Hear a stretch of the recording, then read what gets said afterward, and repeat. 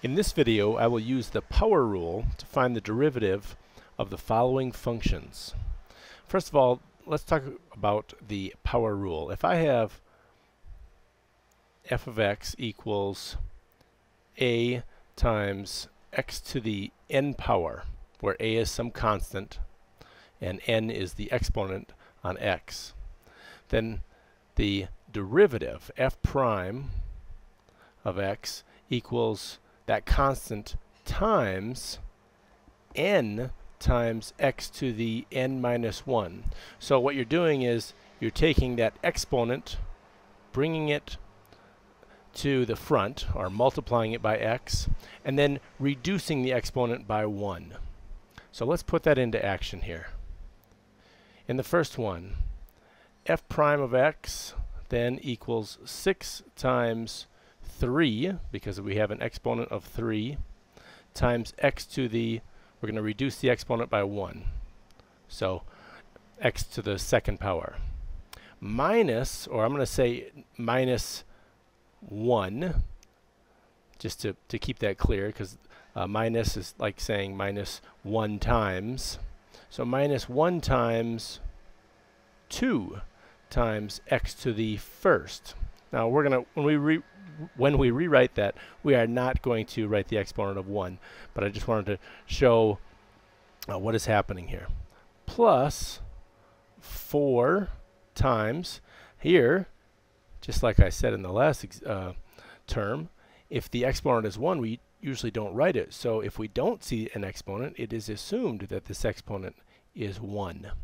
So 4 times, then 4 times 1 times x to the 0 is what we'll see in that term. And yes, x to the 0 is equal to 1, so we'll deal with that in just a second. This last term, 13. So plus, I'm just going to follow this rule directly. Plus 13 times, well, this is like saying 13 times x to the 0, because any number to the 0 power equals 1. So we can just say it's like saying it's times x to the 0, or 13 times 1. So I'm going to say, then using this rule, I'm going to say 13 times 0, that is the coefficient, or that is the exponent of x. So I will make it the coefficient. 13 times 0 times, now it doesn't matter because we've got something times 0, but it'd be times x to the negative 1. Take 1 off of the 0. Well, let's look at what happens here. We know that this whole thing goes to 0. And another way to look at that is, remember that the derivative means the slope, the instantaneous slope of a function. So if we're talking about just this term, just 13, that is this line, y equals 13. Well, all along this line, the slope is 0. 0 rise over a bunch of run. So that's another reason that the derivative of a constant is just 0. So we'll write that as 0.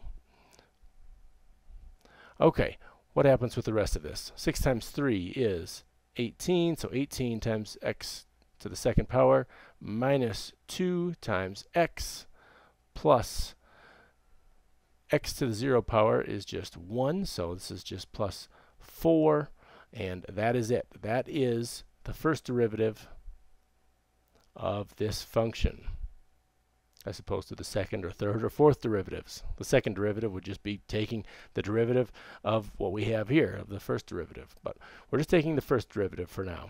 Now, on to h of x.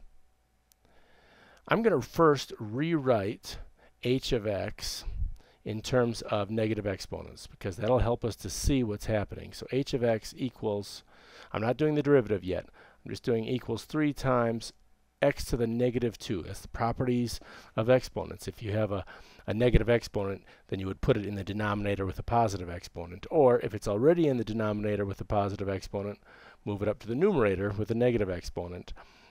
So that's what x squared in the denominator can become, is really x to the negative 2 up in the numerator. Minus 1 times x to the negative 1. Because remember, we don't see an exponent here.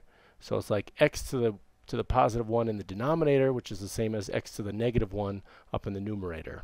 Now we can apply our rules.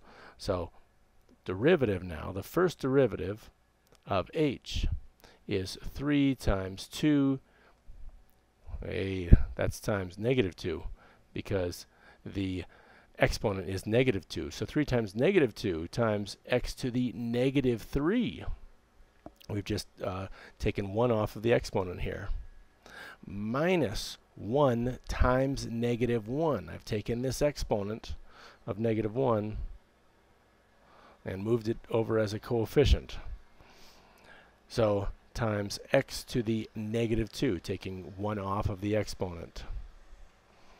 Now let's rewrite this in a nice fashion. So the first derivative of h equals, I'll put 3 times negative 2 up in the numerator again, so negative 6 over, and I'm going to move this x to the negative 3 down to the denominator. So that is x to the positive 3, right? X to the negative 3 equals 1 over x to the positive 3. Now we have minus times a negative equals a positive. So positive 1 over x squared. So we've taken the derivative now of the h function. On to the last example. G of x. Let's rewrite this one. I'm not taking the derivative yet. I'm just rewriting this.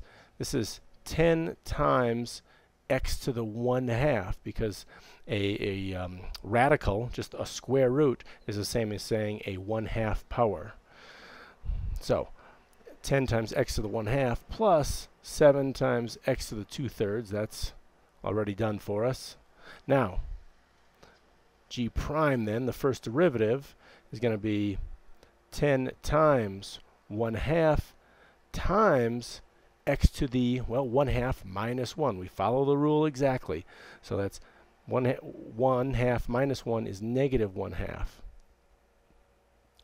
Plus 7 times 2/3 times x to the negative 1/3, right? 2/3 minus 1 is negative 1/3.